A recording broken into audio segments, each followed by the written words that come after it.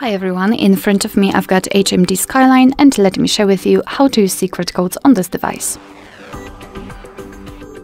Let's start with opening the dialer, as it is the place where we can enter all of those codes.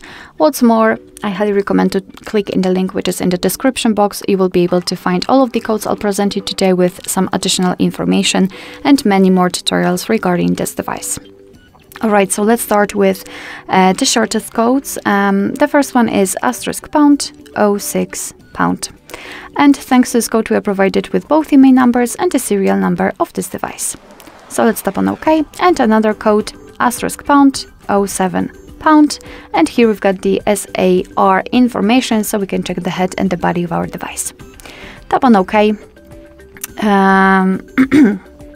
And now let me show you another code, *##225###.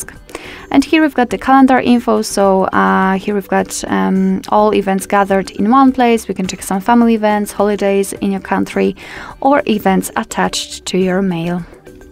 Let's go back and let me show you another code. The next codes which I'll show you are technical. So let's start with the diagnostic information, *##426###. And as I said, we are in the diagnostics, so we can check the server host port and time connected. We can tap on events and check some further details. We can tap on the three dots icon, show advanced view, just tap on it, and tap on the status to check more information, just like the heartbeat, last ping, or HB algorithm. And the last code, *##4636###. And here we are in the testing mode, so we can check the phone information such as email number again, phone number, voice service, signal strength. Of course, you will be able to check the information if you've got your SIM card inserted. You can run ping tests here also. You can check usage statistics. Basically, here we've got the list of all apps and kind of processes which are currently on this device. You can check the last time use or usage time.